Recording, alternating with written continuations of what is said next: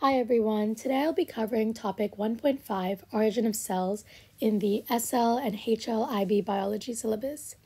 So, the theory that living cells, or simple organic molecules, arose from non-living matter, which is essentially the only way that they could have come about, right, is known as abiogenesis.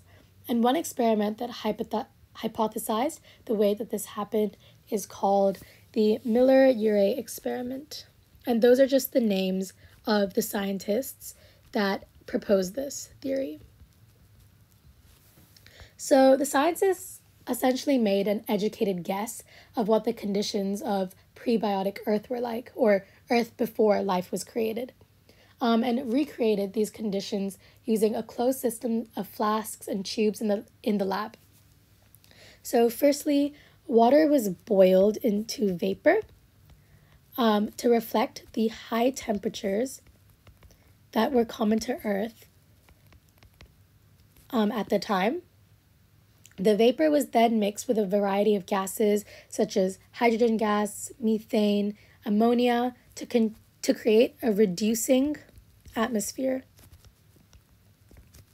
And if you do chemistry, you might have heard this term reducing before. So it's basically what we learned in our redox unit. Reducing means the lack of oxygen or the loss of oxygen. So a reducing atmosphere is one in which there's no oxygen gas. So this mixture was then exposed to an electric discharge, as you can see here, which was mimicked in the experiment using electrodes to mimic lightning, which essentially served as the energy source for the reactions, like triggered the reaction.